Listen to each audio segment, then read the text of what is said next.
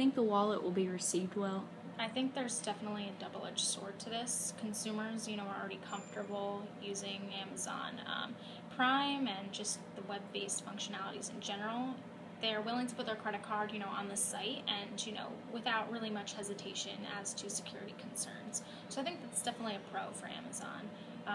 And because they just have, their Kindle Fire is, well loved by readers. So they have a really established audience and, loyal fan base. But I do think that a lot of retailers will be hesitant to, offer the service and, kind of tag along with Amazon just because, they're their rivals, they're their competition.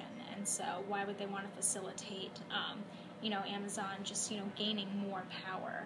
And so Amazon, traditionally has been this basically online, coup, basically, and now they're going offline. And so I think that this will just demonstrate how powerful they actually are.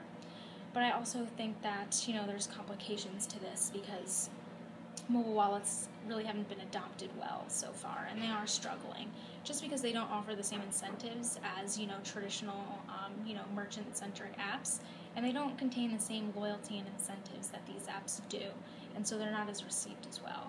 And, with certain apps like I think Chipotle and Jamba Juice, you have all these reasons to actually, use the mobile payment source because you want these rewards. And with a mobile wallet, you won't necessarily get this. You'll have seamless paying, across all digital channels, but you necessarily won't get the same incentives and won't be rewarded the same. And so I think that's definitely a concern.